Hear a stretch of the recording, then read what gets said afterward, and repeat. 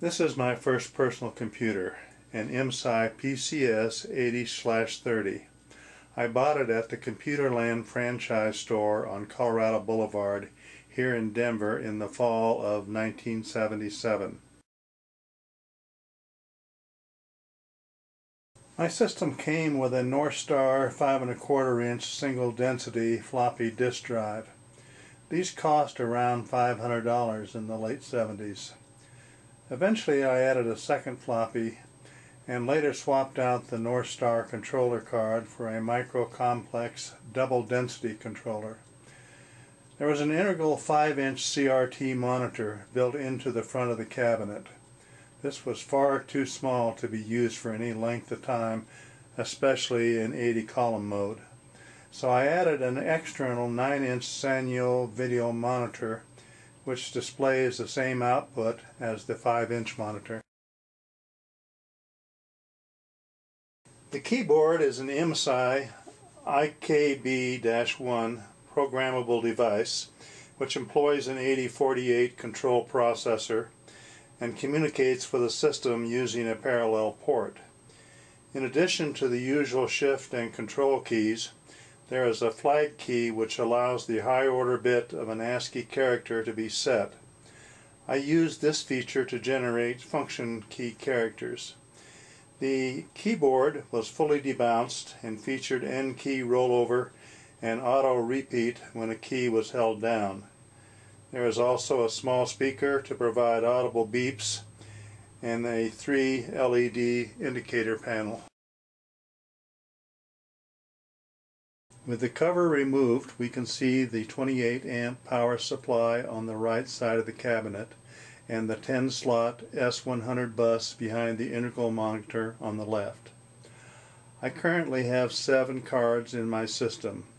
In the front is the video interface board, an IMSAI VIO-C.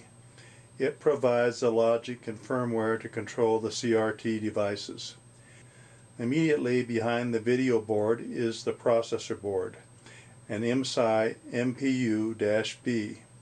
It contains a 3 MHz 8085 CPU, the system ROM which gains control on power-up, 1 serial and 1 parallel port, and 3 programmable timers. Behind the CPU board are 4 16K static memory boards. Memory was expensive in the late 70s, and these boards cost around $400 each. And in the rear slot is the micro-complex double density controller card, which is Northstar compatible. I have all the original documentation which came with my system. This includes a lot of diagrams and schematics. I have also generated quite a bit of documentation which describes software which I have written. In the past couple of years I've accumulated several PDF files which contain documentation on CP/M-based compilers and applications that I have found on the internet and installed on my system. This box contains around 250 5¼ floppy diskettes which I use with my system. A few are original software distribution diskettes. Some are user group distribution disks from the Northstar Software Exchange and CP/M user groups, but most are disks which I purchased during the 5-year period that my system was used frequently. These diskettes are 10 sector per track and hard sectored. This means that there is an index hole preceding each sector on the disk. Hard sectored diskettes are difficult to locate today. I recently purchased a jig, which is the white round device you see in front of the box. This allows me to convert an IBM compatible 360 kilobyte diskette to hard sectored format by punching 10 additional index holes. When power is turned on, the system begins execution of the ROM resident PCS-80/30 system monitor and prompts for commands to be entered from the keyboard. The most frequently used command is to jump to and begin execution of the bootstrap loader, which resides in ROM on the floppy disk controller.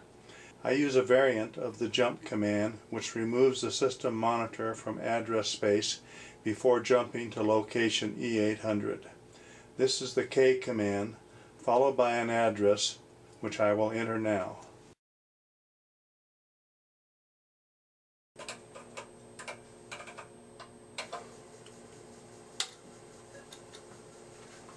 As you can see, we have just booted a disk containing DOS. This is a customized version of micro-complex DOS, which, as my banner proclaims, is compatible with Northstar DOS 5.1. The automatic directory display results from having preloaded a program name in the command buffer, in this case a program which I wrote to display directory information. This disk contains several programs used for software development. I'll load the macro assembler and specify the name of the source file. The output file is for the relocatable, and I'll specify option 7, which will produce a formatted program listing. I used Alan Ashley's Program Development System, PDS. It included a unified assembler and editor, a macro assembler, a simple loader and a relocating and linking loader, a string-oriented text editor, and a trace debug utility. I wrote my own full-screen editor and a dynamic debug program. Both took advantage of the memory-mapped video display for speed and usability features. I'll show you those in another video. My customized BIOS included I/O redirection. Input could come from the keyboard or from a disk file. Output could go to the screen, to a printer, to a disk file, or any combination of the three. I'll use the relocatable loader to load the object file to a free memory location immediately following DOS. We'll test this by jumping to that location. And as you can see, we now have a directory listing. I can save the memory contents to a disk file if I like and make that an executable file. Although most of my software development activity was done under DOS, I also used the CP/M operating system. I started with release 1.4 and later installed 2.2, and both were Lifeboat Associate releases for Northstar disks. There is a lot of vintage software available under CP/M 2.2. You can find disk image files on Dave Dunfield's excellent website and also on bitsavers.org. It's kind of fun to experiment with software that I could not afford back in the day, including a lot of compilers and applications which are currently unsupported or placed in the public domain. I have found disk images containing various macro assemblers and a lot of compilers including BASIC, COBOL, ALGOL, Ada, Turbo Pascal, C, and my favorite, Fortran 80, which has just computed values for pi. I didn't use WordStar back in the late 70s, but I recently installed it on my IMSAI. WordStar was developed by Rob Barnaby on a PCS-80/30 much like mine, so I was not surprised to find that the VIO-C video card was a supported device. It was fairly easy to get WordStar and Spellstar up and running, and I have been able to experience what many feel was a classic computer application.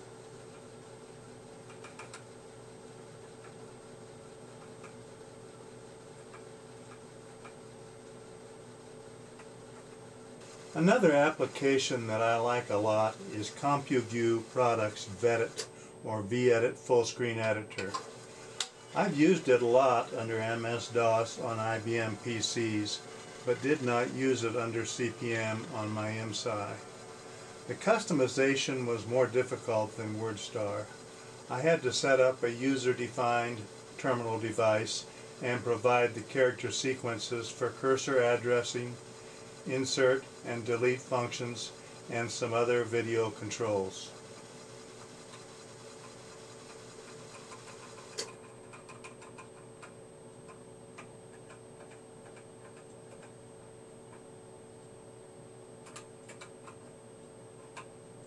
It is my editor of choice on CP-M. Another operating system that I used was the UCSD P-code system.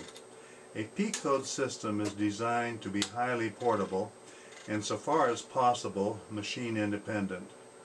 This system was developed at the University of California, San Diego, and included an assembler and the UCSD Pascal compiler.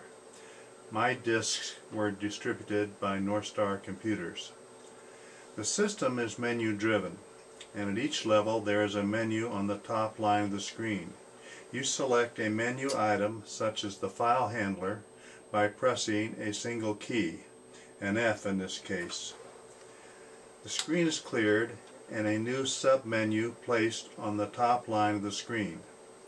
To display the files found on a disk, which were called volumes, you would press L and provide the volume name or unit number.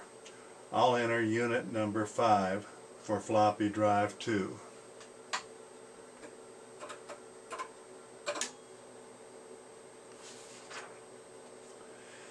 Files were time-stamped, and the system kept date information in the file directory. The UCSD system had a lot of interesting features, but there was very little commercial software developed for it. My original printer was an Integral Data Systems IP225 Impact printer. It communicates with the system using a serial port at 1200 baud. Although it prints both upper and lower case, the lowercase characters do not have descenders because the printhead has only 7 solenoids and print wires. The print mechanism uses a common typewriter ribbon.